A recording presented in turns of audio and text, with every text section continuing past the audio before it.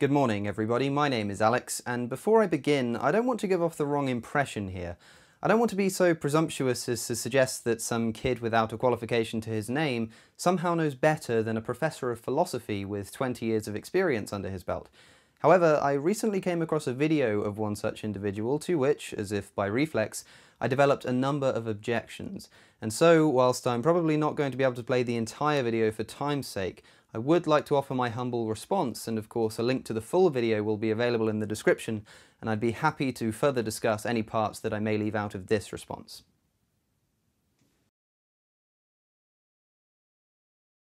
I'm Lenn Goodman. I am a philosopher. I have an appointment at Vanderbilt University where I've taught for the past 20 years, and for 25 years before that I taught philosophy at the University of Hawaii in Honolulu. I'm very interested in Jewish philosophy and in Islamic philosophy, and sometimes I tell people that in Islamic philosophy I'm an interpreter. In Jewish philosophy I'm an interpreter also, but also a player. First of all, I would say that the worry that science and religion are in competition with each other is a misplaced fear. If you're speaking abstractly, then I'd say I agree, but only because science doesn't at all care for claims that are unfalsifiable, like the existence of gods, for example.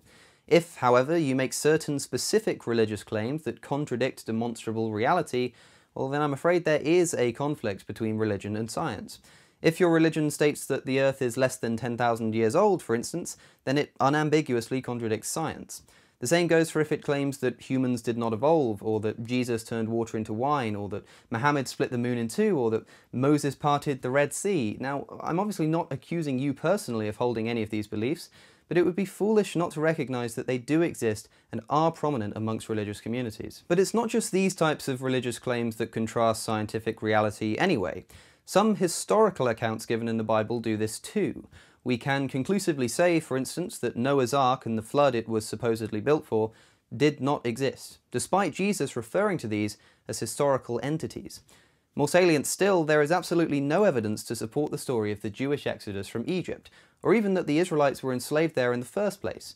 Even deeply religious archaeologists with a vested interest to uncover evidence that supports the scriptural narrative have repeatedly had to admit defeat, which actually makes their findings, or lack thereof, all the more significant and trustworthy.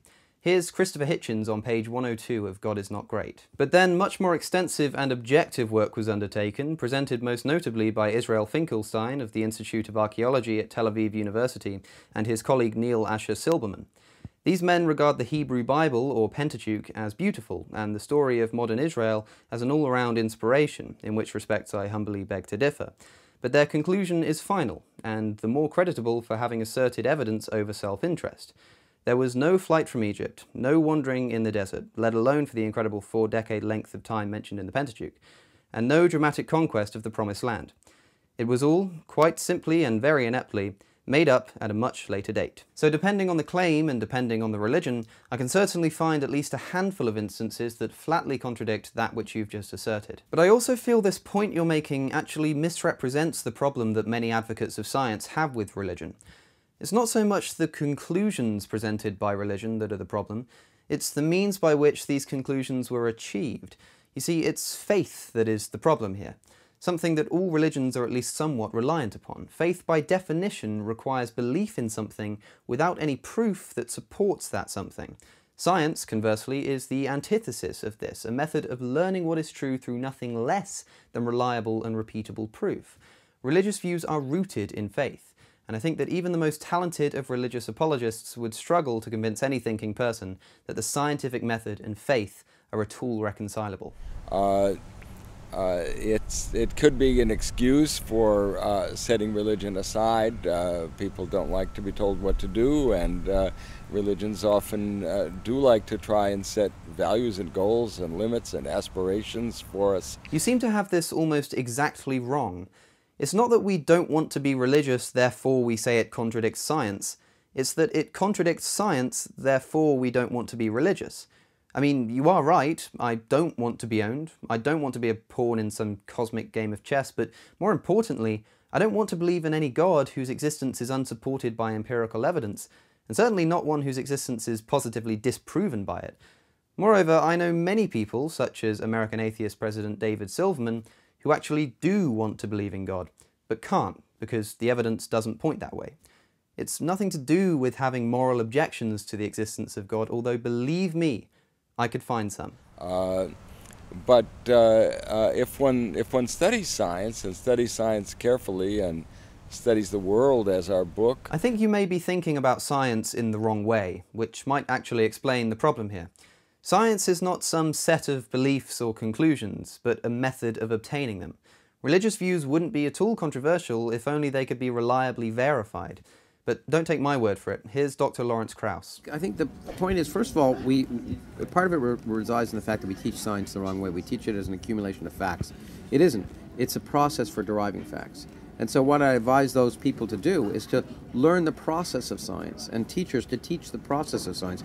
Skeptical questioning, reliance on empirical evidence, testing, further testing, multiple sources. That's the way science progresses. And it's the way we need in our society right now to address the global challenges of the world. When politicians say something, demand empirical evidence. And of course it goes without saying that the same applies to religious authorities as well as politicians.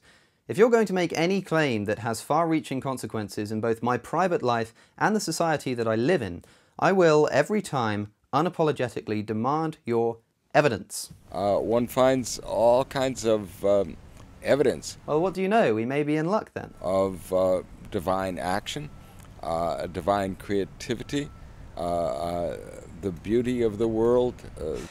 Okay, I'm sure most of the people watching this video are already aware that it's our sense of beauty that has adapted to the world, not the other way around.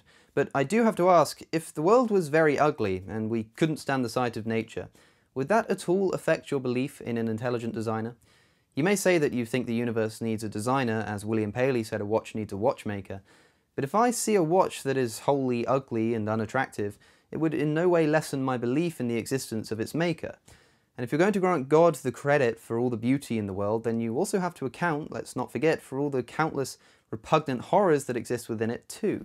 The rationality of the world, the intelligibility of the world. If there is one thing that has prevented humanity from turning the world into something that is intelligible through the use of open inquiry and scientific investigation, and instead has tried to preserve its mysteries in order to retain the ability to attribute otherwise easily understandable phenomena to some being other than Mother Nature, it's religion. These are the things that scientists look at. They're better at looking at the intelligibility than they are at the beauty. They see it, but they don't have methods by which they can measure it. This is an area where a religion might be helpful to science. Oh no, we really don't need your help, thanks. We know very well why certain things are attractive to humans and some aren't. Haven't you ever considered what a coincidence it is that those things that look and feel good are generally things that benefit our survival, and those that look and feel bad tend to be things that inhibit it? Why does the thought of eating mud, even when we're hungry, still repel us? I don't think this needs spelling out. It's because those who didn't feel this way would have tried to eat it and promptly died because of it. Conversely, I don't think that there are many things more attractive than a glass of water on a hot, dehydrated day, and what luck, this is also majorly beneficial to our survival. It's almost as though there is some process of selection which is natural that governs human evolution. Somebody should write that down.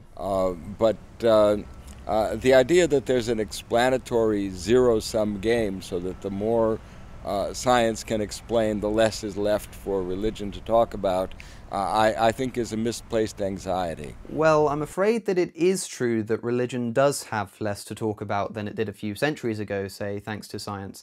You don't, for instance, hear many people these days discussing the angels who were once thought to hold the planets in their orbits around the Earth that sits in the center of the universe, but I think I still grasp the essence of what you're trying to say, and in fact you may be quite right in that even once science can fully cover the how of any phenomenon, it can seldom cover the why. Unfortunately, whilst we can be sure that there is always a how to be uncovered, it may just be the case that why is a nonsense question, and that there simply is no why. Any question surely needs to be justified before it's deserving of an answer. Some of the medieval philosophers that I study, who were very committed to the idea that God created the world, thought that that couldn't be proved. Had they known of the evidence for the Big Bang, they would have been terribly excited. Had they known that the evidence for an expanding universe provided the possibility and increasingly confirmed the notion that the world had an origin, they would have thought they were home free because it couldn't have originated itself. Yes, because that's not an assumption at all, is it? Look, I've covered this before. The Big Bang Theory certainly has lent a helping hand to theologians who subscribe to arguments from causation, but such thinkers are still a long way off from proving their proposed conclusions. There's nothing to say that the Big Bang was the beginning of everything, only the beginning of everything we know of. Furthermore, cause and effect are reliant on time in order for one to precede the other. Outside of the universe, there is no time, and so causality breaks down. The concept of a cause as we know it might not even be possible to apply.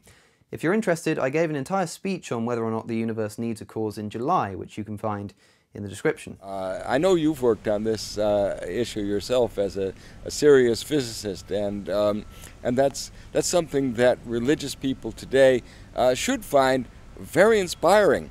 Certainly, any of the great medieval philosophers who defended the idea of creation would have thought science is on our side. Wrong. Science is on nobody's side. The fruits of scientific history are simply facts of nature. The question is, are you on the side of reality? I think that evolution shows the same thing. Unless, of course, you believe, as all three Abrahamic religions do, that humans are God's chosen species, that humans are superior to all other animals and are so because of God's will. Because if so, you have to explain exactly when this initiated. Okay, no human was ever born to a different type of ape. There was no first human, so to speak. Evolution is a gradual process. Richard Dawkins once compared it to the fact that you don't go to sleep middle-aged one night and wake up elderly the next day. There's no definitive cut-off point. The same goes for the emergence of Homo sapiens. There is no single point when the species arrived on Earth. Now, assuming that our ancient apish ancestors and other human species were not themselves the beneficiaries of God's principal focus, at what point along the evolutionary timeline did God decide that humanity had sufficiently evolved to adopt this privilege? It's very difficult to accept that we humans are a tiny speck in the unimaginably vast process of evolution on Earth, and yet also claim that we are the most important factor in all of creation. Arrogant, you might even say. Science vindicates religious ideas in some very significant ways. Yes, and it also devastates some other religious ideas in equally significant ways, and with a proportionality that resembles chance guesswork. Faith, if it is ever right about anything, said Sam Harris, is right by accident. Unfortunately, polemicists, both religious fundamentalists and scientific fundamentalists. Fundamentalism requires an ideology. Science is not an ideology. Once again, it's a method. Also, to paraphrase Sam Harris again, the only problem with religious fundamentalism is the fundamentals of religion. Have jumped on an idea like evolution and come up with the notion that evolution and religion are in conflict with one another. On the contrary, evolution is evidence for the reality of divine action as I see it, because nature doesn't just sit around. It springs to life, and beings aspire and try to persist and to be more than they have been. The mere fact that human beings need to persist at all in order to simply survive should surely give any theist pause for thought, but aside from that, you haven't actually given any reason why evolution in any way vindicates religious claims. In fact, you seem to be rambling. Let me take a different example of a point that tries to disprove God and present it using the same phrasing that you just used to show you just how little you're actually saying. Imagine if I said, some people claim that God is compatible with evil, but on the contrary, evil is dependent on divine action as I see it.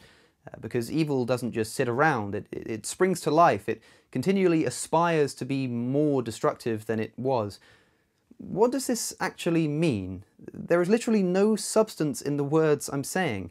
Perhaps I just missed the point, but I have to say I'm unimpressed. Similarly with brain science, I think there's a popular illusion around that that the more we know about the brain, the less able we are to talk about human persons as something other than the bodies in which the self originates.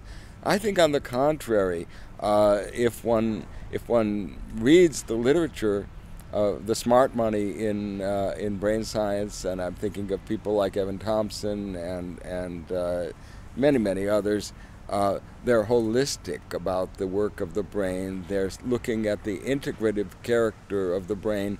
One cannot reduce the self to the organ and the system of organs that makes a self and a person possible. And that's why I have made my effort to make the word soul respectable again, not as something that flits about and floats through walls, but as something that can be creative and thoughtful and aware and perceptive and loving and caring. Brain science is telling us more and more that the integration of body and soul is the way human beings actually come together and work and live their lives. Here's a direct quote from the one name you mentioned, Evan Thompson. "My view is that the brain and the body work together in the context of our physical environment to create a sense of self." Where exactly do you propose the soul fits into this? I considered omitting the latter half of this response due to the fact that I don't feel that the original video really says anything at all, but I can't exactly criticize you for it because you're not, after all, an evolutionary biologist or a neuroscientist. But then again, neither am I. And if you're going to talk about any topic, whether it's your speciality or not, you should be willing to defend the assertions you make.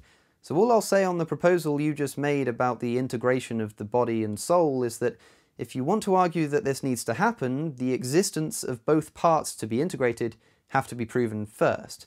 Prove to me that I have a soul, in other words, and then we can begin to talk about its significance.